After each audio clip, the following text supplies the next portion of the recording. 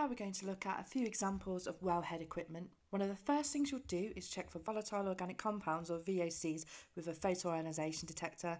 This is often referred to as a PID.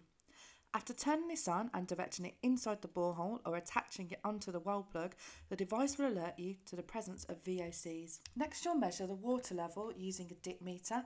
This is lowered into the borehole, and when the water comes into contact with the 2 points on the probe, it completes the circuit, resulting in an audible and visual indication.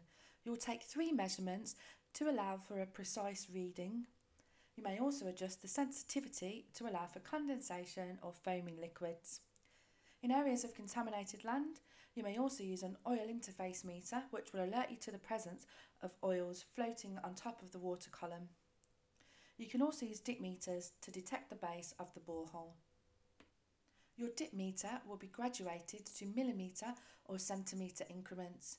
You can check the integrity of your tape by measuring it against a Class 2 European standard steel measuring tape. It's important to make these checks at least annually to ensure that your tape hasn't stretched over time. You can also buy tapes that are accurate up to ASME standards, which is more accurate than the European Class 2 standard.